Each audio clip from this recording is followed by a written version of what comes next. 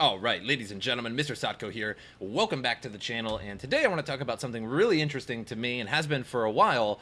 And that is quantum computers and cryptocurrency. So I brought up a couple articles for you guys, and on top of that, a couple YouTube videos. So we'll talk about these, and we'll talk about quantum computers, and maybe just throw in a little dash of conspiracy in there as well for you.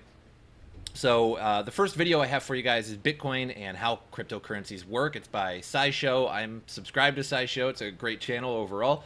And also from Kurzgesagt, if I said that correctly, Quantum Computers Explained, the Limits of Human Technology. Also subscribe to them. Really, really great channel. Every single video they come out is like an instant click for you. Like it's one of those YouTube channels where as soon as you see one of those videos, like you couldn't have possibly clicked faster. Really, really excellent YouTube channel here. So the problem with quantum computers and cryptocurrency. So you have a regular computer today, and that operates on electricity and bits of electricity that go through, and it's basically on or off, and it does that millions and millions of times a second, and you get what you see today. You get your monitor, you get your apps, you get processing mathematics, that sort of thing. Quantum computer is a totally different story, and actually, you know what?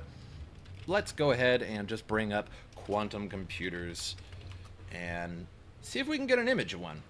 Because right now they're really huge and bulky. This is an image of a quantum computer. So there's some quantum bits in there, some quantum material, if you will. Again, the videos are going to explain this better. I have watched several videos on quantum computers because I'm just fascinated with them.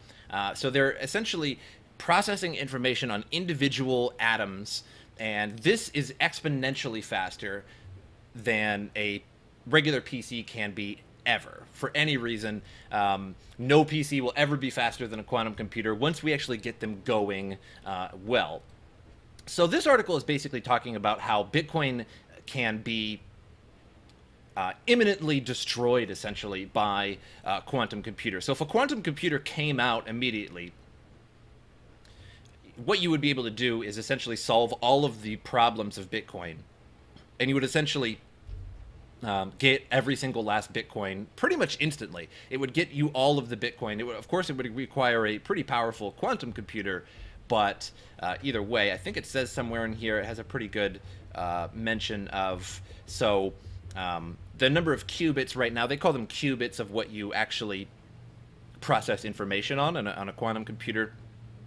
And right now they're really, really small. I think the most like we've done recently was like 3 times 5 or something like that on a quantum computer, and it equals 15. So really, really small things right now. So they recently soared from 16 to 50 qubits, which is far from the 4,000 to 10,000 qubits that would be needed to crack Bitcoin's cryptography. So not anytime soon. We won't see real quantum computers actually doing work for probably at least 10 years. And it won't actually reach the home where you would be able to buy one for, who knows, maybe even 40 or 50 years.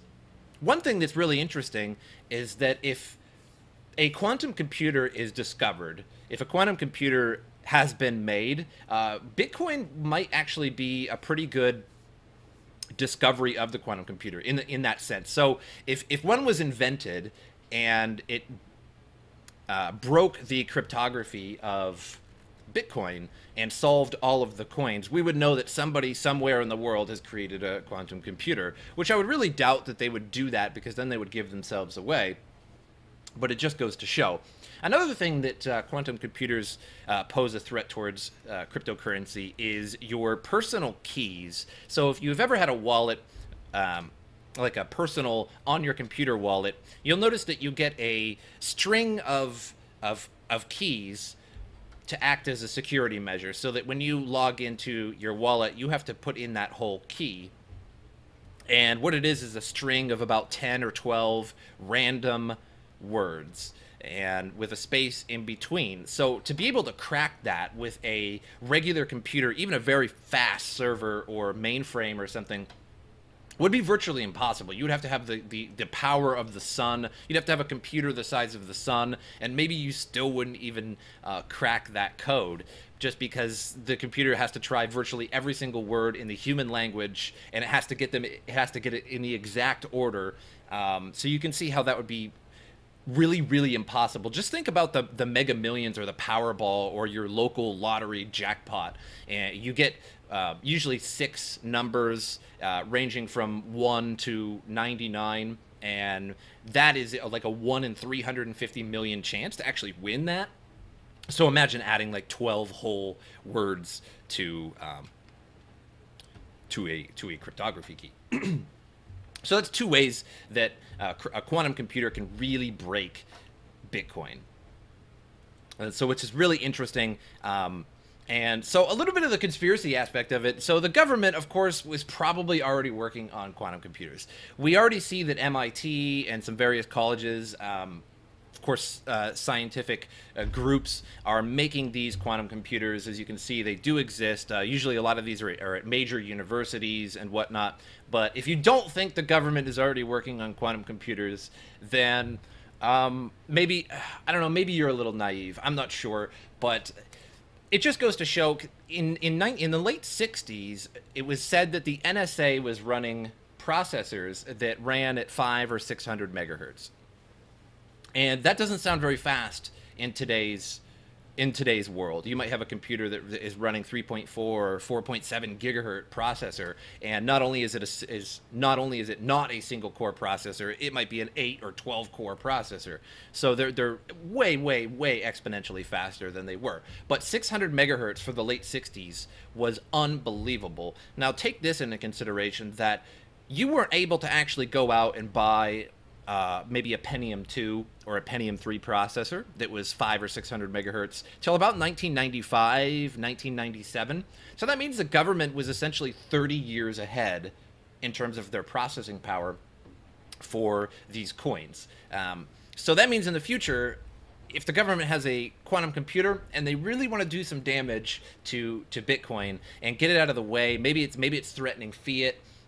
Even though I think the government in the future, particularly the United States and other major governments, I think they'll actually make their own cryptography, fiat, and they will issue that. And that way they're able to control the blockchain, they're able to control the algorithm, they're able to control the output and everything, even more so than they can control fiat today. And again, that wouldn't surprise me in the least to see a government come out with their own cryptocurrency. I think Venezuela is actually doing it right now. And many other governments to follow, because they really want control of their money, obviously, and that's why we have federal reserves and central banks, and they're able to control the inflation, deflation, and everything about it, interest rates and whatnot. And with a cryptocurrency, they could do everything they wanted to do. They could make it exact. They could deflate, inflate, interest rates, what have you, and they could put it exactly the way they want it.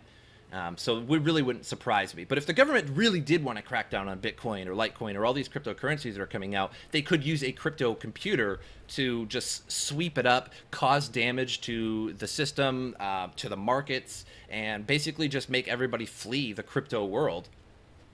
So crypto computers, or quantum computers, are a real threat to the crypto world, and they're really interesting in numerous ways in terms of just processing power, even for things that aren't cryptocurrency. So I would actually like your guys' opinions. What are your guys' opinions on quantum computers, the crypto world, what's going to come out next, and what will happen when a quantum computer does come?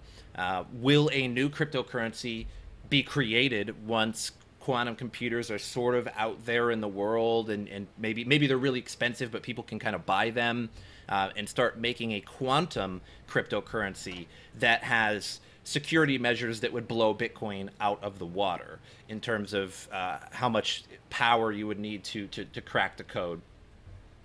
So it's a weird world, and I just wanted to talk about that for a few minutes and just go over some things. So I will put this link here in the description and this link here in the description. And then if you guys want to do some more research on this, it's really easy to just simply Google and find results of quantum computers and cryptocurrency. So SciShow, really good. Kurzgesagt, really good. They also have a ton of other, really can't recommend this channel enough. It's really great. But let me hear you guys' opinions on quantum computers and what's going to happen, how long it's going to take for them to come out. Are you guys worried about it at all? And it might be sort of a thing where, hey, it's 40 years from now. Why worry about it now when I can just wait 40 years and worry about it later? Is this a big problem? Let me hear your guys' opinions. Put them down in the comments down below. As usual, I'll see you guys next time.